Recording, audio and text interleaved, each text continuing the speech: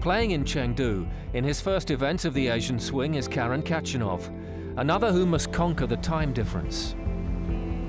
It's tough after travel here, especially in Asia, with the time difference, but trying to adapt and getting ready for my match. Ahead of his match, Karen heads out to take in some of the culture on offer in Chengdu.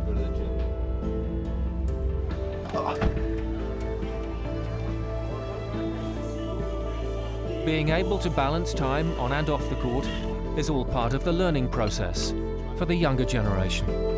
I think you can schedule your day perfectly, and you can have some activities like this, and then you can do your things on the court and in the clubs. I'm trying to put all together. Before heading to the courts to work on his game, Khachanov goes through key physical preparation. I started to warm up better and to work with the physio 2 years ago. It's a big part of tennis, so now it's everything all together. So practice, warm up, flexibility, mentality. You are doing this and you are going here. I want you to go there. Exactly. But now stay lower. He has a lot of potential, still young, especially in mind, and it's a question of time. I think if he keeps working as he's doing, it's going to be a question of time, and he's going to be there soon.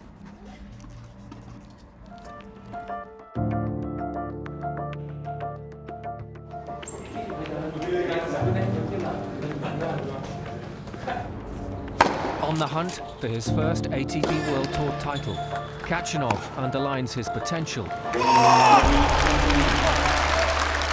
with some stirring victories. He's gaining momentum and confidence. Navigating some difficult challenges on the way, the Russian reaches the final and will now have the chance to achieve the dream of every professional tennis player. I think the first match against Joao Sousa gave him a lot of confidence. It was a pretty intense match. There's no secret, so nothing special. Just try to be focused, try to play on the way we were practicing, and to do the things that we planned before.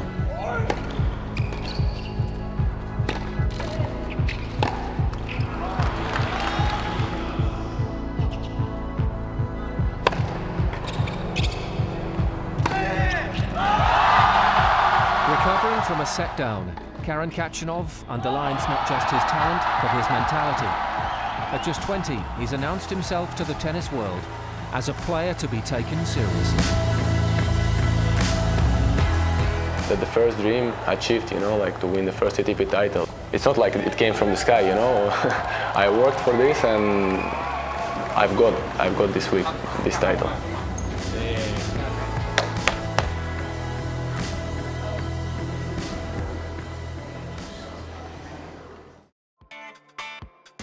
Week 2 of the Asian swing begins at the China Open in Beijing, a 500 level event with a strong field of top players.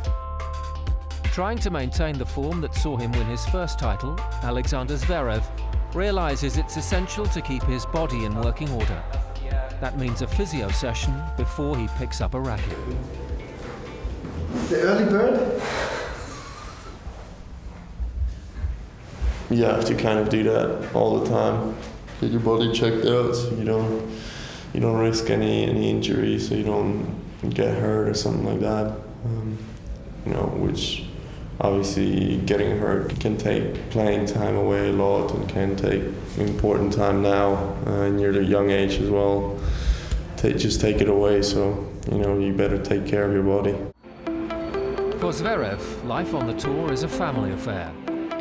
Coached by his father and supported by his brother Misha, also a professional tennis player, the family bond creates a unique dynamic. We practice together a lot. I just try to help him here and there whenever he has questions, or when we talk about opponents. Just try to be a good team and mainly be his older brother and just have fun with him. Seeing my brother practice the way he practiced at a very early age, you see the professionalism at a very young age that you have to do to become a great player.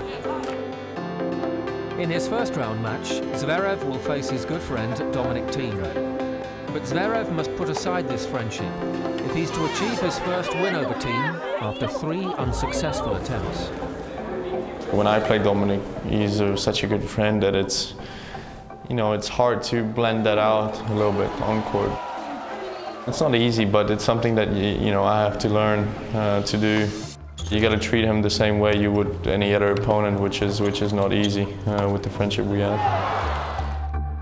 For Zverev, it was a breakthrough win as he defeated the Austrian to move on in the tournament.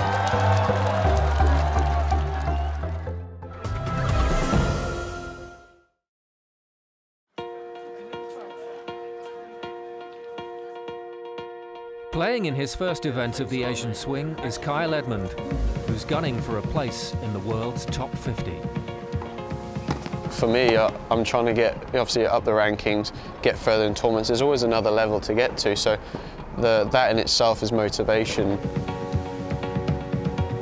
I'm nowhere near what I want to be, the finished product, let's say. So there's that constant motivation of getting your game better, getting more wins on your belt, beating obviously high ranked players. There is no rest by it for anyone.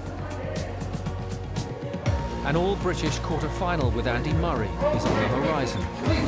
Edmund digs deep in his early rounds to continue the impressive form shown by the next-gen players in Asia. When you're off the court, you're not playing tennis, for me it's very much a routine life. You're in a hotel room like now after the day, just chilling out, recovering, and then for me it's just you wake up, go to the court, do what you need to do, practice or play a match, get in the gym, and then it's recovering. I think keeping yourself fresh and entertained is definitely good for you. Play Andy in the quarters, I look forward to it. He's a legend in the game, done a lot for British tennis, so I think it would just be a great experience and a good opportunity to get more time against top players. In the quarter-finals, Zverev and Edmund came up against 2 of the tour's most consistent and successful players, Andy Murray and David Ferrer, who would make their experience tell against the next-gen stars. I knew it was going to be a hard match today. He'd come through qualifying here, had a good win in the last round against Bautista. He's playing really well and he'll be up at the top of the game soon.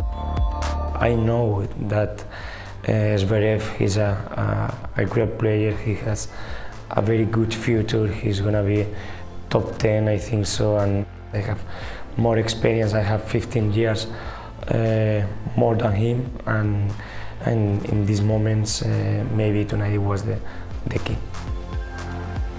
That experience will only come in time. The next gen know the road is long if they're to beat the elite week in, week out.